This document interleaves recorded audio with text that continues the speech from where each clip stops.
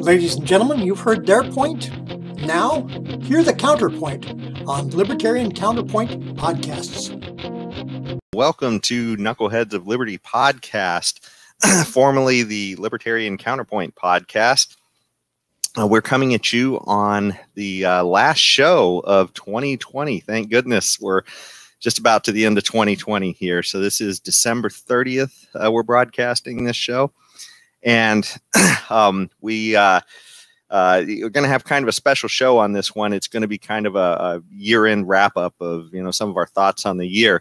But before we get into that, let me introduce you to our panelists. Up in our upper left-hand corner, we have Leon the Word Brathwaite, last word in Liberty. He is a retired engineer from the state of California. And up in our left-hand corner, we have our Screaming Eagle of Freedom, Tim Everett, pilot in the state of California. And my name is Jason McPhee, and I'll be your host today. And so let's jump right into the topics. So, 2020 has been kind of a crazy year. So, biggest story of 2020. Let's jump right into it. Certainly, COVID has to be one of them. But let's jump right into it. What do you guys think? Biggest story of 2020? Well, definitely was a story, that COVID thing. And boy, did the media jump on that one with a vengeance. What better way to instill fear in their viewership and thus sell more advertising slots in their shows than to really expound upon something that might kill you, if you got it, golly. So you're going to stay tuned next program for sure. And I think we saw a lot of that. That's the big story. Yeah. Whether it was deserved. I mean, can you imagine back in the old days, someone brought this to my attention in a podcast I was listening to, but imagine back in the old days of NBC, CBS, and ABC, and that's about it. So you would read the newspaper, and you would maybe listen to the 6 o'clock news, and if you were up that late, 11 o'clock wrap up of news, and that's it. I mean, how much would this have taken a hold of the nation? Or would it just this COVID thing? Or would it just have been, it's a really bad flu season this year. There's been some deaths in New York and so on and so forth. Contrast that to today, where it's 24/7, nothing but news on 1725 or how many different stations, and then you've got your social media, where you got all your friends and everybody going at it 24/7, and it's just nonstop. I mean, what would it have been like? Would there have been a shutdown? I doubt it. It would have been but this was back in the day when when everything wasn't politicized. But on the bright side, I have discovered which ones of my Facebook friends are halfway intelligent and which ones are just a bunch of boot-licking, moronic minions. And so that's been eye-opening there, if nothing else. Okay. The biggest story of 2020, I think, is that when history is written, we're going to look back on this year and see that a half-senile gentleman sat in his basement and beat an incumbent president by a bunch of millions of votes. And we will never understand the ins and outs of this great event that occurred in 2020. That, to me, have to top all stories. How does a half-senile man sit in his basement and beat an incumbent president? Well, top all of it. It's funny, Leon, because that 2020 story, almost trumps the 2016 story of the election on how does a game show host win. And now we suddenly have a guy who literally can barely string coherent thoughts together, is telling us about how he fought a guy named Corn Pop with the chain out of the swimming pool. just all kinds of nonsense. This same guy who came out of nowhere and beat the incumbent president just yesterday referred to his vice president elect as the president elect. Just yesterday he did that. So, this is a guy who beat the incumbent president. That to me is the biggest story of 2020. Yeah. Yeah, that's a good one. Well, I don't know. The author of the book, Loser Takes All, which was a book written quite a few years back about how the Republicans, after the passage of the Voter Something Act, the act that Congress passed that allowed for digitized voting, with computerized machines and stuff like that. Instead of back in the old days where you had the little, remember what they call it, nits or something, those pips or whatever they were that you punch through with your little punch machine. Yes. Yeah. I remember what they call it. I remember it. Yeah, and you could have hanging nits or whatever. Hanging chads. Chads. Oh my God. I drifted close to something dear to my heart there with that word. And, so I need to be careful here, but chads. Yes, that's right. This is quite a bit different from what I was thinking. I don't know where I was there, but, when they graduated to that whole digitized thing, he was explaining there was lots of elections at and in his book he was mainly focusing on what the Republicans had done to steal elections and so on. And now he said that the Republicans have selective amnesia because they've forgotten what they did. Now it's being done to them, but only more blatantly. Yes. His interview was about another subject entirely, but he expounded just to that extent that, this is just, he went through about 3 or 4 different generalizations of what the Democrats did this time to steal the election. And so, it's no longer difficult to do with digitized vote counting as it was in the past with the chads, whether they were hanging or completely punched through. They were chads that made it much more difficult to steal an election.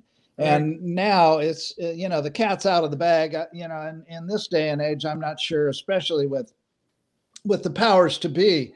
And so much of this denial that there was any issue whatsoever by the powers to be, I don't know that this is ever going to improve. I don't see it getting improved. Sure.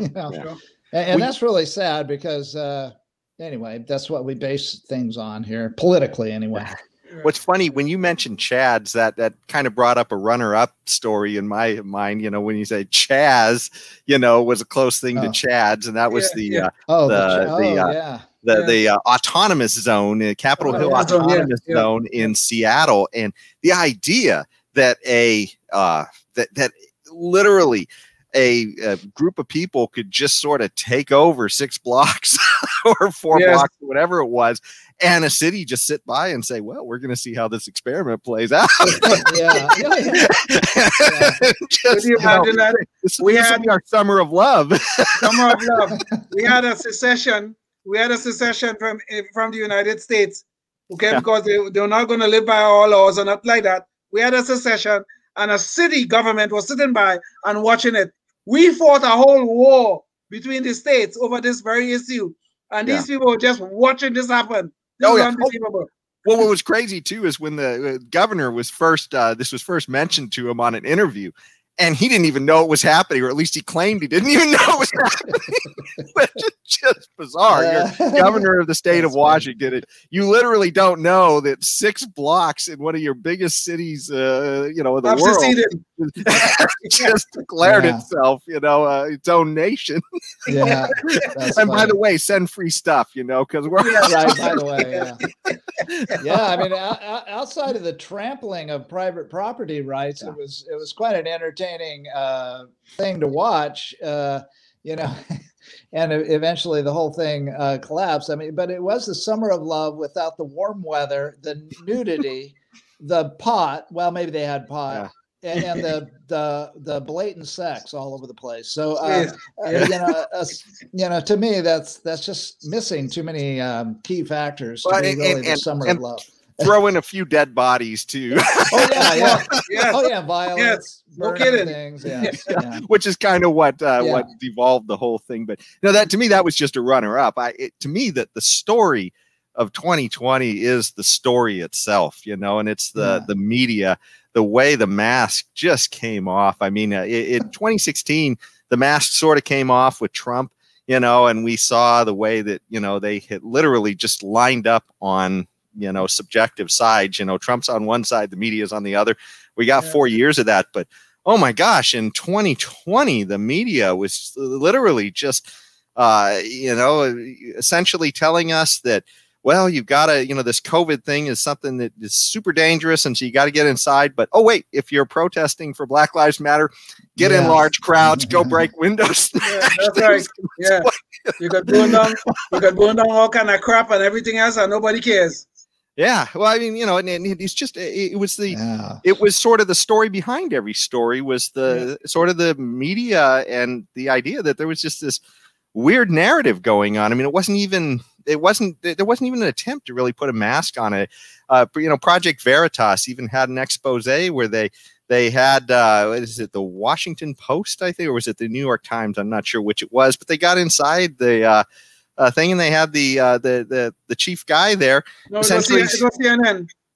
That was CNN. Okay, CNN. Yeah, and essentially telling everybody what the narrative was going to be, and you know, essentially, you know, Trump's a dangerous guy. We got to get him out of there. Yeah. You know, and even to the point where the media would not cover the whole Biden scandal and the idea that his son was literally, you know, just pretty much caught red-handed, you know, with you know, collecting these bags of money. They had, you know, I can't even remember the guy's name, but one of the people who was involved with it came out and did a press conference, say, yes, we were collecting. Was his name, last name. Yeah. So it was just kind of crazy, you know, the way that the mainstream media had just decided, well, mainstream is, you know, we are clearly an arm of the Democrat Party at this point. We're not, the mask is completely off. You're right. So to me, 2020 was pivotal just in the sense of, you know, can we even believe anything we hear anymore, you know, and down to the COVID stuff as well. You know, I mean, you know, guys like Fauci were literally canonized by the media. And even after telling the media he lied about things. He lied about, about several things. About several things, yes. Yes, but he's on their side. He's got the narrative they want. So we're just going to look right past that. Well, I think we know that the media is going to lie to us. We just don't know when and what it's about. So what do you do then? You know, do you trust them for anything? Because you don't know when they're going to lie or when they're going to leave very important aspects of the story out of the narrative, because it doesn't fit their narrative. So it's just so why anybody pays attention to them anymore is beyond me. Yeah, indeed. And it even went beyond the media. It went to social media as well, you know, where social media entities like Twitter and such literally just said, look, we're not only are we specifically not covering the story, if you try to post something, we're going to block you, which is just crazy, you know? Exactly. I mean, so, yes. Yeah. Twitter, Facebook, Google, all of them.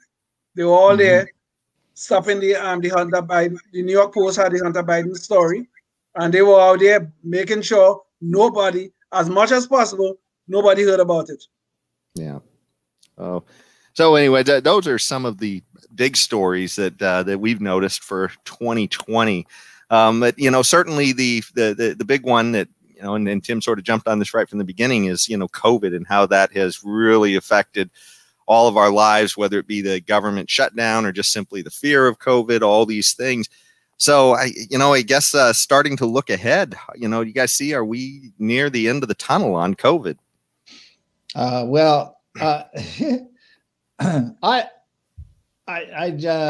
going to put two scenarios out. Number one, the media wants it to go ad infinitum because it's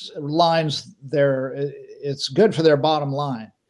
But then on the other hand, now that Biden's in there, they've got to minimize it. They've got to talk about how, the old puppies' tails are wagging faster and kitties are purring louder now, and the sky is bluer, and the clouds are whiter, and just everything's hunky-dory. Things just couldn't be better now that Joe Biden, Mr. Basement Biden, is in power. He's sitting on the throne in the White House, and so I'm perplexed. I don't know who's going to win out. Is the Biden administration going to strong arm the executives at the big news outlets? What are they, one or two? The API or the whose narrative is going to win? And maybe they'll just shake their heads and go, "Oh, we're going to make so much money with this COVID thing. We got to keep it going." But you're in power now, so COVID went away. Well, I'm sure they have to. They have to make it go away. And even though we now have a vaccine, and already we are hearing Biden and Kamala Harris already talking about all the things they're going to do with the distribution. Even though Operation Warp Speed is well on its way, things are probably going a little bit slower than anticipated. So the question is, are we seeing some light at the end of the tunnel? I would say yes, if we believe that the vaccine is effective and safe. I believe it looks effective, and I think it's as safe as possible. So I think there's some light at the end of the tunnel. But who's going to get the credit for it? That's up to the media, because Operation Warp Speed, nobody mentions that anymore, as far as I see, at least the non-Fox media. Yeah. And now we're hearing that Biden now is going to be distributing this vaccines, and he's going to have 100 million doses available in his first 100 days, and all those wonderful things are going to happen. Yes, the puppies are going to be wagging their tails a little faster, and the sky is going to be bluer, and all the hurricanes are going to stop, and the oceans are going to stop rising, and global warming is going to go away, and we're going to be living this nice, wonderful utopia. Joe Biden is president. What can I say? Well, it's funny, we'll certainly forget, like you said, about Operation Warp Speed, and suddenly it'll all be out about Biden's 100 days of masks, which was his big plan going into 2021. Of note, too, is this calling this vaccine free. I didn't, on the doses that we've delivered so far in our planes, we weren't flying those over there for free. We still got our salary. I'm assuming the company I work for probably charged for the shipment of those vaccines to their recipients. Sure. And you mean you didn't deliver those on Santa's sleigh? No. A company I didn't get a call from dispatch, or when I called in the morning to dispatch, said, "Okay, I'm here. I've got the plane ready to go." I didn't hear them say, "By the way, we're not paying you today because you're shipping some vaccine, and therefore we're not going to pay you. We're not getting paid. Our company is not getting paid. Our customer is not getting paid." therefore, you're not getting paid, because remember, the media is saying how free this vaccine is. It is free, right? So, so just keep that in mind. You know, just have peace of mind that you're be doing the society a favor by delivering this vaccine and flying this airplane for free, no charge. And so, but apparently I didn't get that call, or it didn't go like that. It was just like business as usual. As far as I can tell, my paycheck is still coming in normal. Right. My assumption, I'm not very bright, you know, I'm kind of slow, but my initial assumption is that this virus is not free at all, that Pfizer charged the government for it, or whoever's paying for it. Well, we know who's paying for it. I mean, I was going to say taxpayers, but no, it's going into the mountain of debt, and the debt that's accumulating more and more and more. And either we're going to get hammered real hard with inflation rates. Again, I know I sound like a broken record, but high inflation, or it's just going to be kicked down the road, and somewhere, or the whole monetary system is going to collapse, and everybody will, you know, lose everything. But yeah, this whole nonsense, and then this omnibus spending bill with you know, all this money going to these foreign nations, and this 600 or 2,000 or whatever it is, everybody's going to get below 75 grand. I mean, if you have an income of 75 grand, seriously, you're going to with a straight. I don't know what to do if I got a check for whatever amount that I'm deemed worthy of. Last time it wasn't enough to, you know, but you know, it's donation time, if you ask me. Well, keep in mind too, though, that 75 grand assumes what your income was last year, which may be very different from what your income is this year. So, I mean, you may have been making 100,000 last year, and the government may have put you out of business this year. Right. Yeah, exactly. Yeah, you might have burned through $75,000 worth of savings, you know, and if you had that, you know. If you had that, exactly. Yes. Very few people have that much, but anyway. Well, you know, Tim. Oh, sorry. Well, you know, you were talking about inflation, and actually that was one thing I wanted to kind of cover before we get to the end of our show. I think we'll probably just, you know, our Knucklehead Noise Patrol, that'll just be our predictions, I guess, for next year, because I did want to get into predictions. So you'll you know, get some noise here from us on what we think about 2021. And, you know, I think you hit the nail on the head when you're talking about inflation, because I think at some point, you know, as we keep printing out trillions of dollars, and I don't think we've gotten to the end of the damage from these lockdowns. I think once people just starting. Yeah, I think once people stop panicking from the you know, thought that, hey, we're all going to die because the media has ginned everybody up to that story. Now people are going to start to say, hey, I don't have my job anymore. Hey, I don't have that business anymore that you killed. And hey, wait a second, that's not fair. I want something back, you know, now that we're not all panicking. And, you know, what are they going to do other than just keep papering it over and handing out more money for years to come? I don't see where this all, you know, unless the goal was just to make Jeff Bezos king of America by killing all his competition. Yeah, but at least he earned it. You know, he was there to pick up the slack when they closed down the mom and pop store down the street, you know, so he's always there. And I lost my train of thought. Leon, help me out here. I mean, the whole idea about this Jeff Bezos thing, I mean, you know, yes, he was there to pick up the slack, but the tragedy in all of that, in his picking up the slack, was that the mom and pop stores went out of business. Many of them, and many of them are not coming back. Yes. Okay, I mean, that probably is one of the big stories of the pandemic. That when this thing is over, when we have finally got to that light at the end of the tunnel, many of those mom and pop shops are not going to come back, and all of the big businesses that never close are going to still be around. Bezos with Amazon, Walmart, Costco, Walgreens, CVS, all of these people are going to still be around, and mom and pop, who's just down the street from us, they're gone. most of them gone permanently. Some of the restaurants also the same thing, and that is the tragedy of this pandemic. Yeah, one of the tragedies, I should say. Well, as far as predictions go, Leon, what do you think is going to happen with all these businesses? I mean, are we going to, is the government going to prop them up, give people money to keep businesses going, or are they going to just simply, just let Bezos run everything?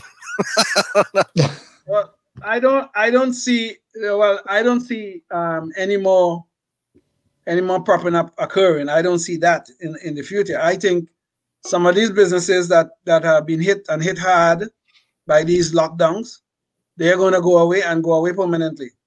Now, new businesses will come up. I have not given up faith on that. New businesses will pop up once we get out of this panic phase that we are in. But the cost of this pandemic is way too high, especially on small businesses, especially on human life, in terms of the suicides and the alcohol and the drug abuse and all the things that happen. The costs have been way too high. Yeah. So I think new businesses will prop up to take the place of the old businesses, but the sadness of so many of them having to go away, I think is an untold story of 2021. Yeah, not to mention the school, the impact of not going to school with your friends, growing up. Some of my fondest memories, and what made me was going to school and being around other kids. Yes. So we haven't seen the fallout from that yet. It's the damage is being done right now. We haven't done a damage report yet. We're still getting slammed in the side by the torpedoes to be able to do that. So anyway, but on the bright side, I mean, there's been some progress made with people becoming more entrepreneurial by, what's the mother of invention? Necessity is the mother of invention. And so, these people, the American spirit of entrepreneurialism still crops up. And I don't know how much longer that's going to last with this new generation of everybody going, but the vaccine is free. I mean, who are these people? Anyway, I don't know how much longer that's going to last, but at least for now, there's still signs that people are making adjustments and doing what's necessary to put food on the table. And for some, I mean, definitely the damage is fatal to so many, and who knows what's going to happen as a result. Well, but at least it sounds like that entrepreneurial spirit sounds like at least one high note to end on in 2021. Yes. So, hopefully that will override all the other negatives coming up that we're likely to face in 2021. But certainly, we'd like to say thank you for attending or listening to our shows. And we hope you'll continue to listen to us going into 2021. Again, you can catch our shows at libertariancounterpoint.com or Facebook Libertarian Counterpoint page. And like I said, if you've got stories as well about how you may have been impacted this year by our peaceful protesters or the mostly peaceful protesters. Exactly, the mostly peaceful protesters from our mainstream media. Contact us at Knuckleheads at libertariancounterpoint.com. And if you got a story of how you've been impacted by any of these things, hopefully we can have you on the show and talk about it. Also, too, if you ran for office as a libertarian as well this last year, we'd love to hear your experience about that on the show as well. Thanks so much for joining us this year, and we'll see you in the next one. Bye-bye. Happy New Year, everyone. Happy New Year. Happy New Year.